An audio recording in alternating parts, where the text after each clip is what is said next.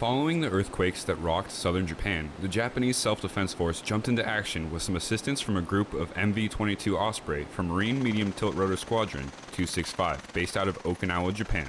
So today we launched 2 sections of V-22 Ospreys out of Iwakuni to go to the Hyuga, which is a Japanese amphibious assault ship, to pick up humanitarian relief supplies off the ship and bring them into the disaster zone.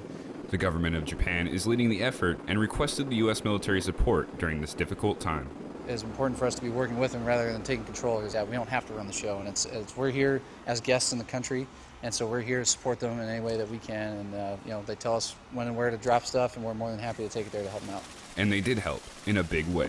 Getting to the ship, everything was, they had a ton of people out there on deck ready to go with supplies, waiting on the deck of the ship, ready to throw in the back of the airplane. I think the supply unload, we took a total of 7,000 pounds in my aircraft, and that only took about 15 minutes to put all that onto the airplane.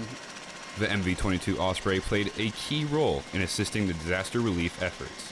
The V-22 is a very flexible aircraft, so we have a long range and we can do a lot of tasks, such as like CH-53s and UH-1s that are attached to us. They don't have the range to make it out this far. We do. But for these Marines, it's not just a mission, it's a chance to help. It's nice to be able to do something to help other people out. That's one thing that's always appealed to me about doing these kinds of jobs, is being able to do something for somebody else, when they're in a time of need or a time of crisis, something like that, provide aid.